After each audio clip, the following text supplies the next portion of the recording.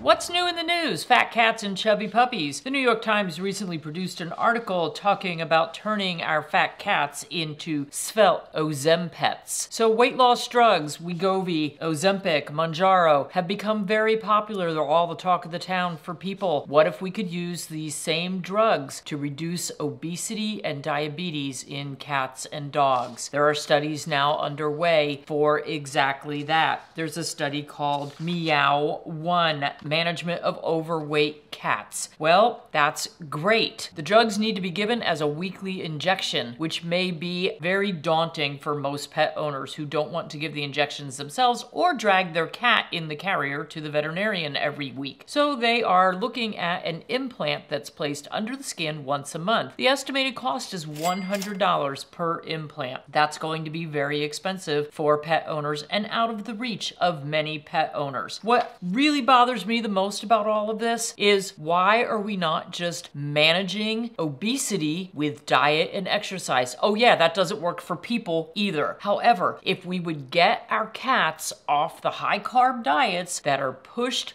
by veterinarians and big pet food companies, we wouldn't have near the obesity epidemic and therefore the diabetes epidemic that we see in cats. But this is America. If a pharmaceutical product can fix something instead of managing weight loss, diet, and exercise, let's go for the drugs. Seems to be how we do it. Keep your eyes open. This is coming down the pike for dogs and cats. Guaranteed within a couple of years, we will be seeing Ozempic-like drugs being used in our pets.